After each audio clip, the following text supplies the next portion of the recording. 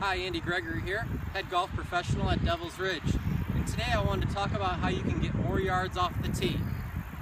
As people set up and get to the top of their golf swing, a lot of people lose distance because of what they do from the start of their downswing.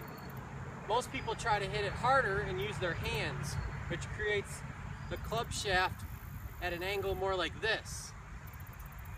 The way to maximize distance is as you get to the top of your swing, you want to feel more of a lateral movement down towards the golf ball. What this does is create a little lag, and the lag is what creates speed, and speed is how you get distance. So it'll look a little something like this.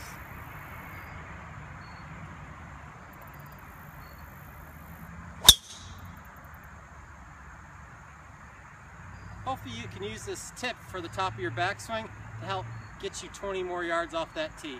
Thanks for watching this video. Have a great day.